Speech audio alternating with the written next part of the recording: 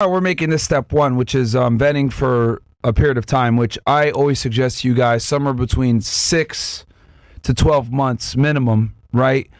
Is because the female strategy when trying to get into a relationship with you is to sell purity. I'm a good girl. I'm not like the others. You know, I don't party. I don't do X, Y, Z, etc. And your job as the man, right, is to see if she's telling the truth or not. And the only way that you could properly assess this is by seeing her for a significant amount of time.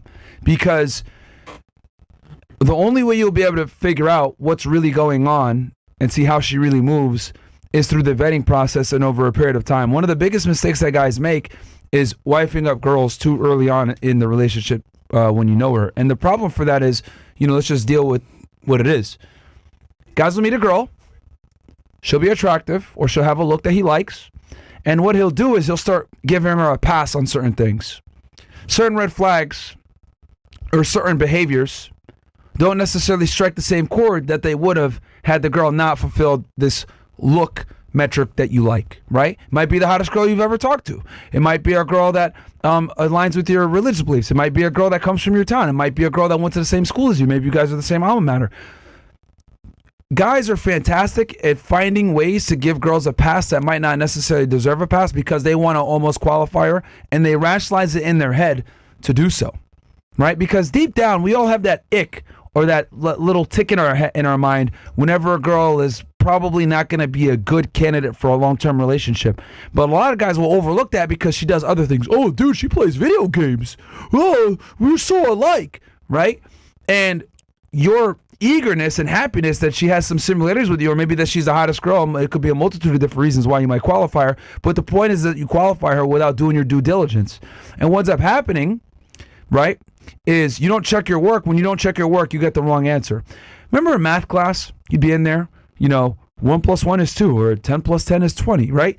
And you could like go back, the teacher would always say, go back and check your work or show how you came to your answer. Yeah. A lot of you guys don't check your work. You just kind of come to the answer, but if I ask you, hey, reverse engineer that and tell me how you arrived at this number. Did you carry the 1? Did you divide this? Blah, blah, blah.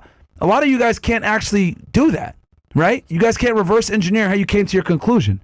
So I want you guys, because a lot of you guys are analytical, some of you guys are engineers, some of you guys are involved in certain professions that are very, you know, how do I say this? I'm going to put you on the spectrum a bit. I'll just say it that way, right? I want you guys to look at dealing with women almost like a mathematical equation where you need to arrive at an answer, and then I need you to be able to reverse engineer how you came to that answer, right? And know that you did it right. So going back to what I was saying, this is why time is so important, because you're going to be able to figure this stuff out. And the thing is, there's this famous saying, there's 3 things that always show themselves: the sun, the moon, and the truth, right? But the truth can't necessarily be shown if you don't allow enough time for the truth to come out, because girls will put on a facade in the first few weeks or months that you meet them to kind of, because here's the thing, they're not stupid. You guys will sit there and talk, and you'll tell her your interests and hobbies. What she'll do is, if she really likes you, is she'll contort her likes and hobbies to align with yours, or she'll start doing certain things that you said that you're interested in to kind of create this aura of like, look, I'm the perfect match for you. Girls are very good at doing this, right? Especially when they're looking for a relationship. So this is why you need to have her for a period of time where you're vetting this out to see if she's actually genuine and authentic when it comes to that stuff. Because they will sell purity, they will sell the girlfriend appeal, they will sell certain characteristics, traits about themselves, or characteristics to kind of get you on the hook, line, and sinker. Because no matter what girls tell you guys, right? Women typically want a long-term relationship. They don't want to be, you know, having to be doing a hot girl summer all year, right? There's a reason why it's called hot girl summer, not hot girl year or hot girl life. They don't want to be single all the time. Whenever girls say, I'm single by choice, that's cope. No, you're single because the guy that you want doesn't necessarily want you back, or you don't qualify for the man that you want. So therefore, you rationalize it and say that you're single, right? Girls will go ahead and make fun of men and say that they're incels. Well, a lot of these girls are relationship cells. They can't get in a fucking relationship, all right? But what they'll do is, a lot of them will, to combat that, is sell you purity. And if you don't do your due diligence and vet them for a good amount of time, right, she'll get you. I'll use an example that's in pop culture right now, right? A lot of you guys might be familiar with some of these streamers, right? Whether it's Lacey or maybe Aiden Ross a couple of years ago, or Jinxie, etc. These guys get with a girl, right? Jinxie in this case got with like this girl, I forget her name, Bricky something. Bricky Hill? Yeah, right? Clearly, right, out of his league from a sexual market standpoint, right? He's a regular ass dude, and she's an attractive girl. But he has a lot of status and fame, so she aligned herself with him. But did he vet her properly? No, because this is a girl that does OF. She's a content creator, so he should know to some degree, well, okay, this girl's with me because I'm famous and that I can go ahead and help her with her career. Same thing with Neon and Frank. He's getting with a girl where there's a significant disparity in sexual market value. So a lot of guys aren't, you know, maybe they can't or they don't want to reverse engineer why she's there. I'm a 3. This girl's a 5 or a 6 or 7. Mm-hmm. Why is she with me? I haven't, and then you're able to quickly figure out, oh, this dude's famous and that aligns with their goals. These girls are OnlyFans chicks. So they understand the game where they will sell purity to a degree, get with said individuals, propel their career, and then bam. Now you end up in the situations that we've seen where this Neon chick, this girl is disrespecting Neon all the time. Jinxie breaks up with his girl. She has the audacity to say, oh yeah, he watches corn when she's a corn star herself, which is fucking comical to me. Right? Insane. Right? Or Lacey, he wiped up this chick, right? Taking her to Laker games, also the shit, putting her on camera, and then he finds out later on that she's cheating on him at a party. This all came from what? Men not doing their due diligence and vetting these women. And guys, the more you have to lose, the more famous you are, the more status you have, the harder you have to vet these girls out. You have to employ more rigorous and invasive tests to see where the women really stand, especially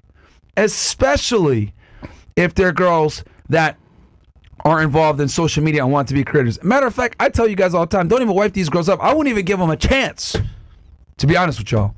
You know? Because I already know they're there for ulterior motives. So the whole relationship is built on a fucked up foundation. Yeah. Very good point. So time, guys, is your best friend. 100%. And with time comes experience and wisdom. So guys, I've been through a lot. You guys have seen the past couple of years, Myron as well. But more importantly, I've learned to maneuver in certain instances. I'll give you one. So with time, right? She's going to act a certain way in front of you. Only you, because obviously she wants to make you feel happy, good in the moment. However, something you can employ with time, it's very elusive, very ninja-like, very sneaky, is you can have a friend that's a girl, chill with her alone to garner or show her intentions. Let me explain. So what I did was I had this girl that's cool with me. She happens to help me with a service. I won't say what that is. Not sexual. And she went out with Exhibit A, Chinese girl, and they had like a little talk. They went to go get some drinks real quick, talk a little bit. And it's funny. She spoke about her intentions to the girl. And beknownst to her, I knew from the very beginning what her plan was. Now, granted, though, it's funny because girls talk differently. Was this another chick? Nah. Yeah, a different chick. Not Angie. You know her. Oh, because she also says some dumb shit to Angie too. Yeah, does the, back stuff. Okay. Yeah. Right. All right. So okay. So it was like. Oh, I didn't know that. Yeah. So it was like, okay, she acts one way in front of me, but let me see what she acts with a different person that's not me at all. That's completely, away from me. That's a girl herself. And you'd be surprised. Girls talk to sound impressive and to say like, oh yeah, I got this guy and this is how I move. And that right there will tell you how she is without you being in the room. I'll tell you this right now, guys. They act a certain way when you're there. When you're not there, let's see what they really act. And you'd be surprised. One tactic you can do will show you who she really is behind the scenes. Oh, when we do the test, right? Yeah. Yeah. But I really wanted to harp. There's a reason why we made the first step one, guys, time. Yeah. Too many of you guys don't give it enough time. You guys are in a rush to give this girl a title. You're in a rush to get a girlfriend. And I'm here to tell you guys, 6 months to a year, no exceptions. 6 months is bare minimum. Yeah. And to be honest with y'all, even 6 months is going to be very difficult. And you might not get everything that you need to get. Because the less work you do, right, up front, the more work you're going to have to deal with on the back end. Because you didn't do your due diligence. Now she's over here fucking up your house. Yeah. Now she's embarrassing you. Now she's doing whatever, it is. And then worse yet, it's going to be a lot harder for you to get rid of her.